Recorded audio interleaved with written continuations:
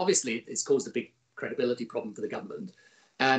The main thing is to have the rules clear, and some of them, frankly, like the ones of quarantining when people come into the country now, are really not very clear. And then there's been changes over what we're doing with schools and so on.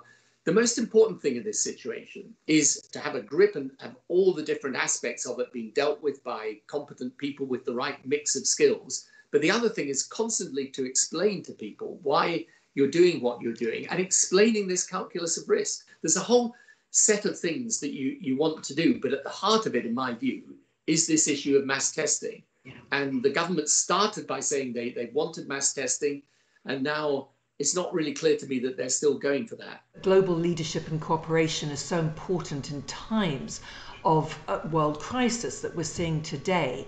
And yet President Trump seems to be going on his own path. How do you feel he's handling the crisis?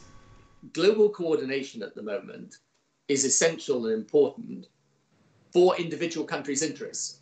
In other words, making sure you're sharing the data, accelerating the developments of vaccines, therapeutics, proper testing capability, making sure you're taking the right measures to reflate the global economy. These are sensible things to do. Now, let's see whether the G7 plus, which is what President Trump's talking about now, let's see if they can come up with something. There's the G20 later in the year. But, you know, in the end, this isn't about putting your own country first or not. All leaders will put their own countries first. It's about recognizing that there's certain points of cooperation that's in everyone's interest to do.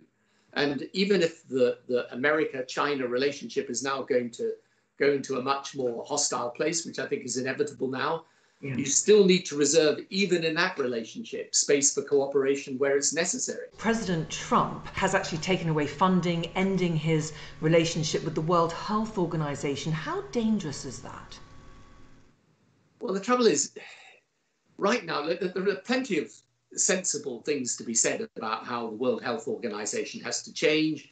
In my view, it's just a very simple thing. They're people doing the best they possibly can. But this was an organization set up to deal with localized epidemics, not a global pandemic of this scale. There's a lot of politics in this, obviously. But the fact is, the World Health Organization, as I see myself, with countries, say, in Africa, performing an absolutely vital role. Now, long term, and even medium term, you may make significant changes, but right now I think it's important not to destabilize them.